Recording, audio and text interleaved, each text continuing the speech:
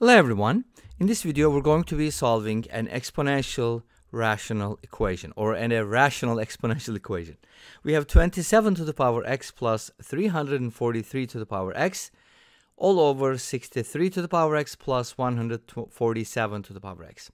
And that is equal to 37 over 21, and we're going to be solving for x values. Now, one of the things that I notice when I look at a problem like this is I just add the numerators and the denominators. So what is 343 plus 27, and what is 63 plus 147? That's going to give you an idea about what the solutions might look like. But let's go ahead and solve this problem without guessing. So in order to be able to solve this problem, I'm going to consider the prime factorization of each of these numbers. 27 is 3 to the third power. Hopefully you do know that 343 is 7 to the third power because it's 49 times 7. And 63 can be written as 7 times 9 or 3 squared times 7, right? And 147 is actually 49 times 3, which is 3 times 7 squared. So that's the type of thing we have. Let's go ahead and see how we can solve this by using the prime factorizations. So I'm going to go ahead and replace 27 with 3 to the third power, and then that's going to give me 3 to the power 3x, and then 343 with 7 to the third power, that's going to give me 7 to the power 3x. And then at the bottom, I'm going to replace 63 with 3 squared times 7, that's going to give me 3 to the power 2x times 7 to the power x. And 147 to the power x is going to give me 3 to the x with 7 to the power 2x. And this is equal to 37 over 21. Great. So where do we go from here? Looks like we have some common factors, so we can hopefully take out some stuff. Let's go ahead and rewrite this. This is 3 to the power 3x plus 7 to the power 3x. And then that is divided by, now I want to take out 3 to the x times 7 to the x as a common factor, and that's going to give me inside the parentheses 3 to the x plus 7 to the x. All right, now at this point you may want to use substitution. Why? Because it's a little easier to see what we're going to do if we use letters or just substitution. So let's go ahead and do the following. Since we have the 3 to the x and 7 to the x as our bases, especially looking at this, I think that's going to be helpful to use as bases. So I'm going to go ahead and call this one A and call this one B. So this becomes A and B again. But this one is going to be, because 3 to the power 3x can be written as 3 to the power x cubed, because we multiply the exponents, right? Then I can write it as a cubed. So this becomes a cubed. And since 7 to the power x is equal to b from here, then 7 to the power 3x is just going to be b cubed. Awesome. Let's go ahead and do the replacements, and our expression is going to look much nicer. A cubed plus b cubed, which you should recognize as sum of two cubes. Could also be a difference, but in this case it's a sum. Now what do we do with that? Well, there's a formula for sum of two cubes. Hopefully you know that formula, but let me rewrite it for you. A cubed plus b cubed can be factored as a plus b times a squared minus ab plus b squared. Great, so we can go ahead and use that in the numerator, and that's actually going to help us find a simpler form. So let's go ahead and write this as a plus b times a squared minus ab plus b squared. And in the denominator, I have ab multiplied by a plus b. And this is equal to a number, which is 37 over 21. That number is actually going to be important towards the end. Right now, we don't really care much about it. And a plus b cancels out. One of the things that you need to be careful about is a plus b should not be 0. Otherwise, you can't just cancel it out. This is going to be undefined. But what is a plus b?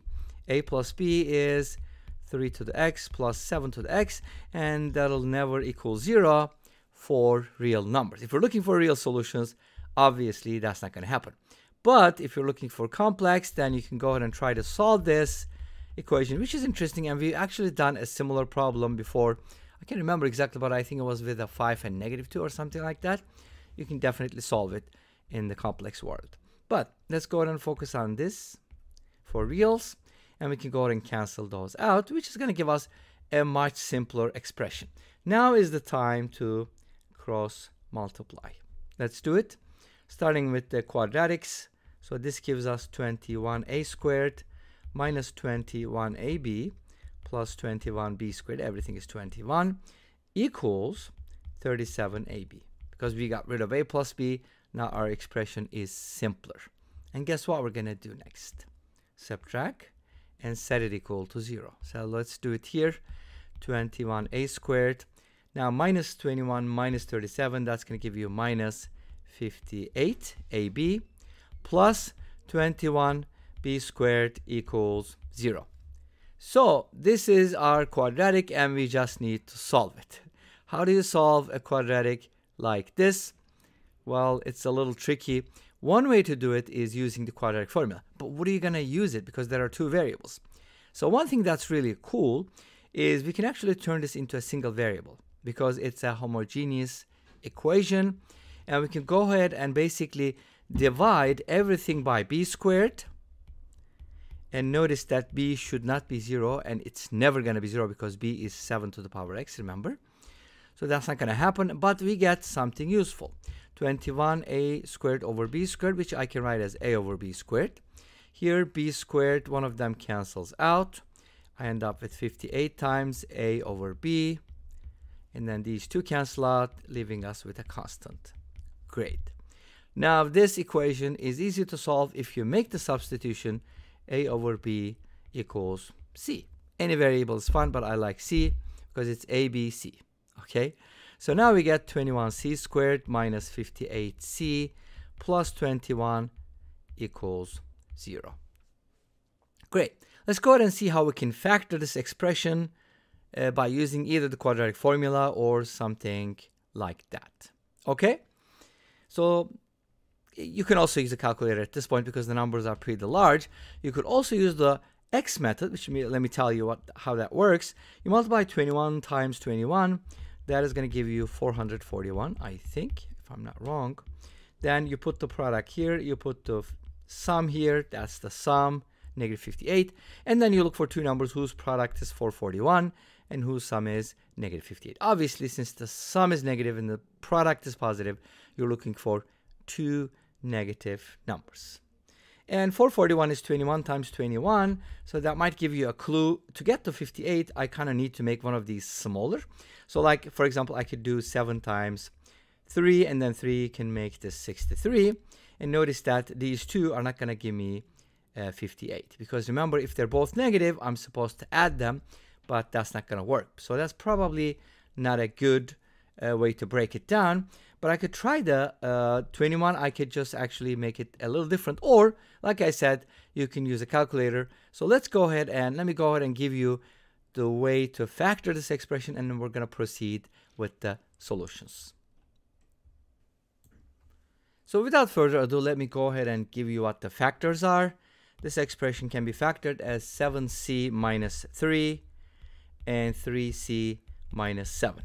By setting that equal to 0, we're actually finding two c values. So c can be 3 over 7, or c can be 7 over 3. But remember what c is. C is a over b, and a and b are 3 to the x and 7 to the x. So c is 3 to the x divided by 7 to the x, which can be written as 3 over 7 to the power x. Let's go ahead and plug these in, and we're going to find the x values from here. So set this equal to 3 over 7. You'll find x equals 1. And set this 3 over 7 to the x to the other c value. So we could call these c sub 1 and c sub 2, 7/3. And from here, you're going to find x equals negative 1. And those are the two real values for this equation. And let's go ahead and take a look at the graph of this function intersecting the horizontal line at 2 points, x equals 1 and x equals negative 1. And this brings us to the end of this video. Thank you for watching. I hope you enjoyed it. Please let me know. Don't forget to comment, like, and subscribe. I'll see you next time with another video. Until then, be safe, take care, and bye-bye.